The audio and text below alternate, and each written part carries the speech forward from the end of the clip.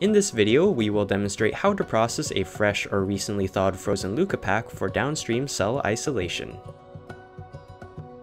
A Leukopak is an enriched leukophoresis product consisting of a large number of leukocytes, including peripheral blood mononuclear cells, or PBMCs, from a single donor. For best results, Leukopaks should be processed immediately upon receipt. However, frozen Leukopaks can be stored at -135 degrees Celsius or colder and processed at a later date if desired. When starting with a frozen Leukopak, follow the recommended thawing protocol. If using a 37-degree water bath to thaw, submerge the Leukopak but keep the ports above water and do not agitate. Remove the Leukopak when only a small amount of ice remains. Once thawed, it is important to work quickly to ensure high cell viability and recovery.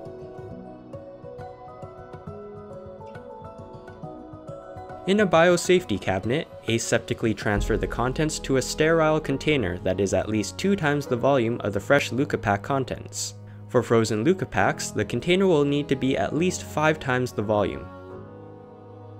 To begin, open the port on the Leukopak bag, insert the transfer set spike, and place it in the extractor stand.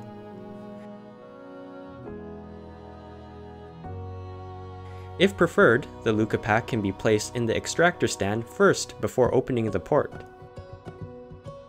Next, open the transfer set valve to dispense the Leukopak contents through the tubing and into the sterile container. Slowly close the plate of the extractor stand, ensuring pressure is applied evenly to the bag.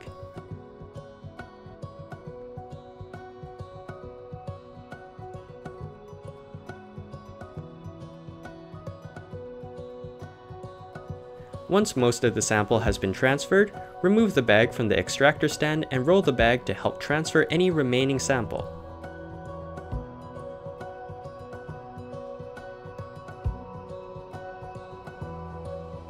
If an extractor stand is not available, apply pressure to the bag or drain by gravity before rolling the bag.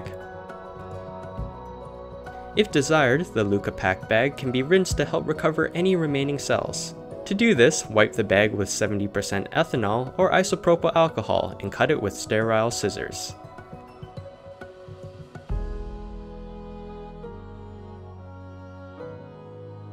Then, for fresh Leukopaks, rinse the bag with an appropriate volume of PBS containing 2% FBS.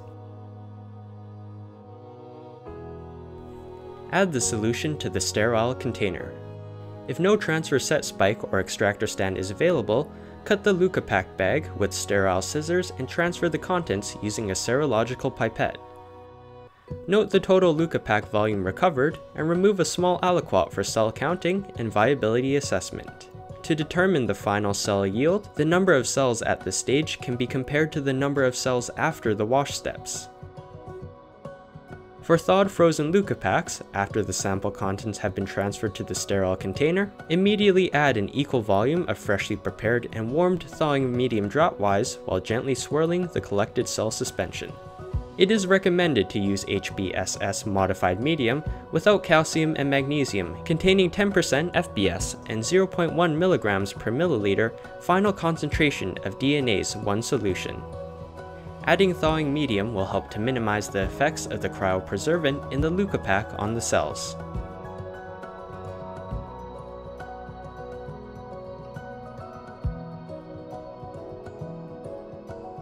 Then, rinse the Leukopak cryobag with 1/2 volume of additional thawing medium relative to the original Leukopak volume, mix thoroughly and transfer to the cell suspension.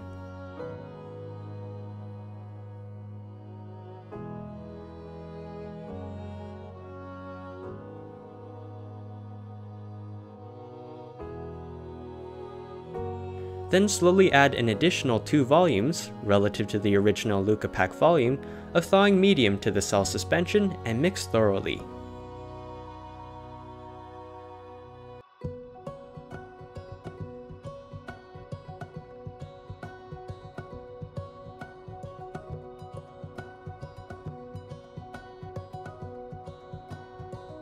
Remove an aliquot of cell suspension for counting and viability assessment.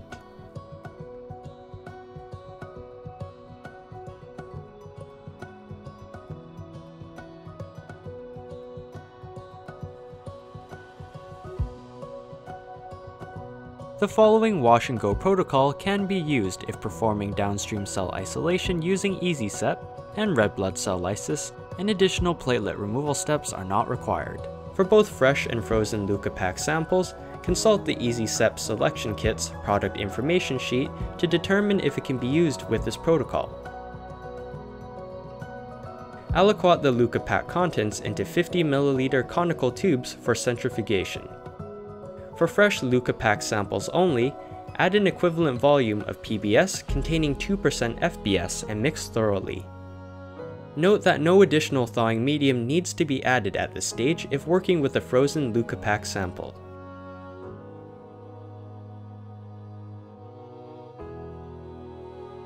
Rinse the sides of the container during this process to help recover any remaining cells.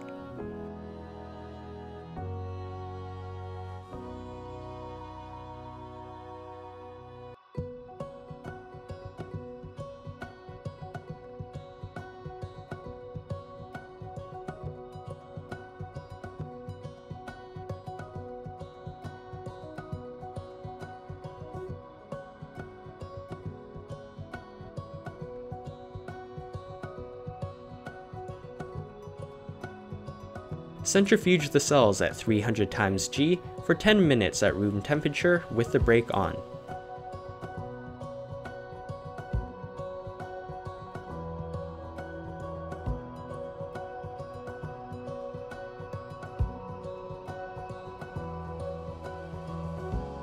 Carefully remove the supernatant without disturbing the cell pellet.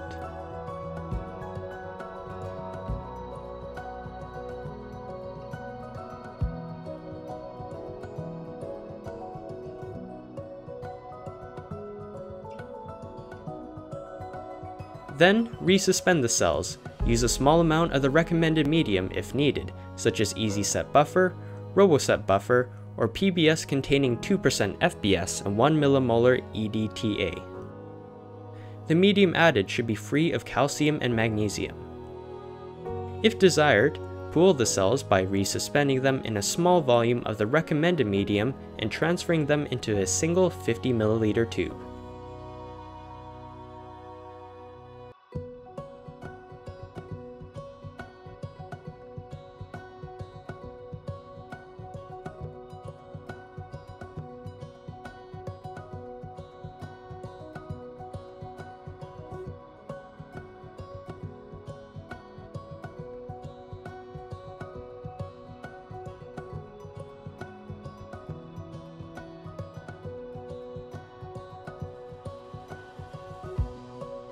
Rinse the tubes with the recommended medium to help recover as many cells as possible.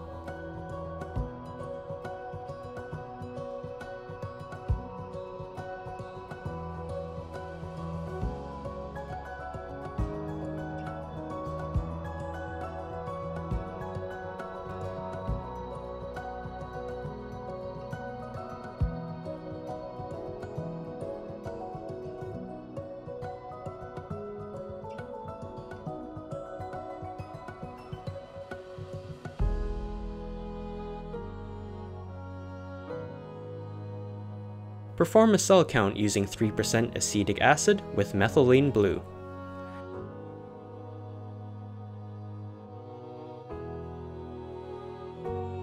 The cells are now ready for cell separation using EasySep.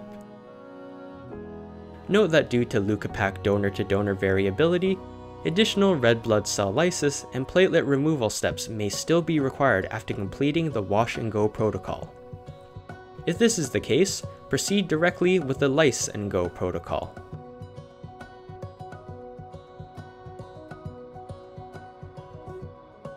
The Lyse and go protocol should be followed if the EasySep selection kit requires red blood cell lysis and platelet removal on a fresh or frozen Leukopak sample.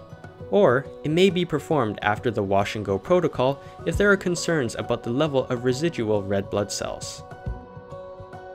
With the contents of the Leukopak transferred to a sterile container, add ammonium chloride solution to the sample at a volume-to-volume ratio of 4:1. Mix by gently inverting the sample and incubate on ice for 15 minutes.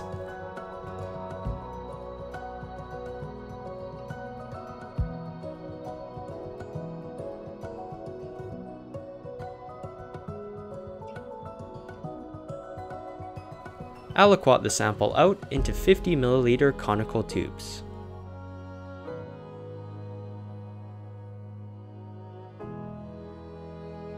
Once the sample has been transferred, rinse the container to capture as many remaining cells as possible and add it to the sample.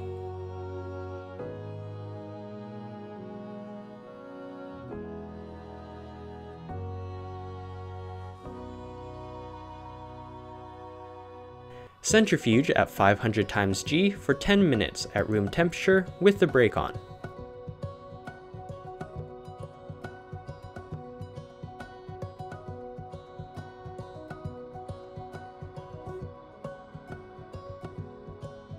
Then, carefully remove the supernatant and resuspend the cells by gently flicking the tube.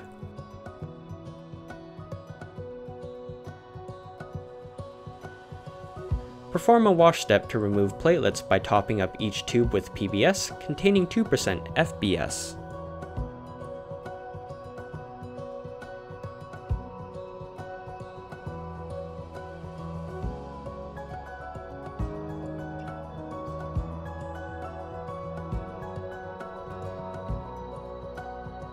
Centrifuge at 150 times G for 10 minutes at room temperature with the brake off.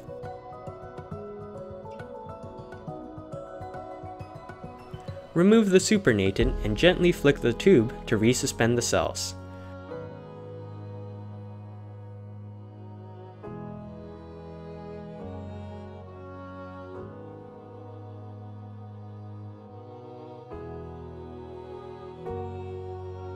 Then, resuspend the cells in a small volume of recommended medium.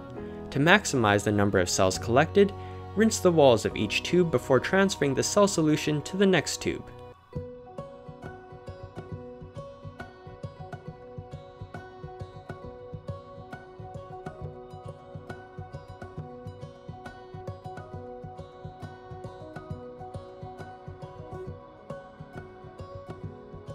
Rinse the tubes with a small amount of recommended medium to help recover any remaining cells and add it to the sample.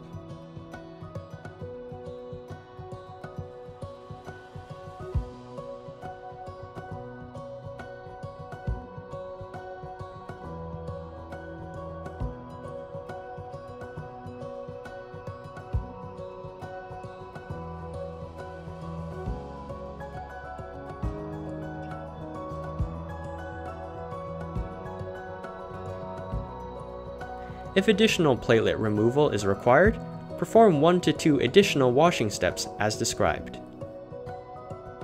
Next, perform a cell count using either trypan blue or 3% acetic acid with methylene blue. The cells are now ready for cell separation using EasySep or other downstream applications.